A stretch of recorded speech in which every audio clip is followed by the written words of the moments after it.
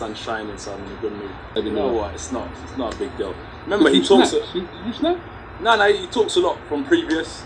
So when we're in the same area, there's always going to be a bit of bad blood. So he kept on talking. So where we're from, or some people with that type of mindset, would just approach the person and say, "Shut your mouth."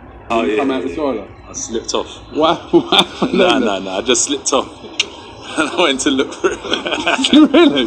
Yeah, but you know what it is? It's hard because as much as we like, I'm a good guy. Do you know what I mean? I'm not a bully, but I think you'll always give as good as you can get. So you push someone, you keep on poking someone, they're gonna retaliate sooner or later, and that's what it was, bro.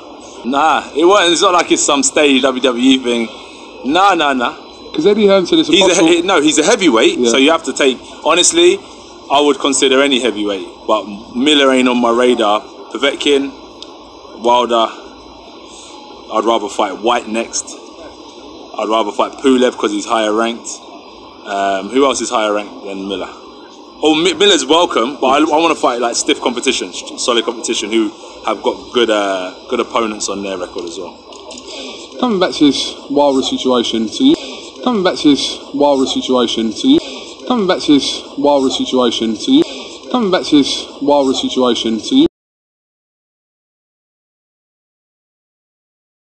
put it out there that you're going to get this. Remember we've been speaking about this since 2017. I know. I think like speaking on that Wilder situation, I booked this event, this arena, this stadium. Look around you, for April to fight Wilder. It's here. You know, it's not hard. Who do you blame for this fight not happening next? Who do you specifically blame for this? Both of us. Yeah. I'm not going to point the finger. Both of us. I had issues with contracts. He had issues with contracts and time. Remember, we've been dealing with this since the Taka fight, 2017. Yeah. Then I ended up fighting Parker. There was no blame game then. Everyone knew that there wasn't enough time because the contract didn't get negotiated. So then I was all right, cool, Parker. Same thing happened again with Povetkin. So that's why I've given him now next year. I said, let's just at least sign a contract this year. So at least next year, imagine this, we're in January still trying to negotiate. And then we wait another 3 months and it don't happen. So I'm just trying to... Contract. I'll sign my side. Yeah, so for him to sign it, how long are you giving him? He's got until how long he needs before April 13th. Let's say rewind 3 months, January to kind of get February 13th, that'll give him 3 months training camp.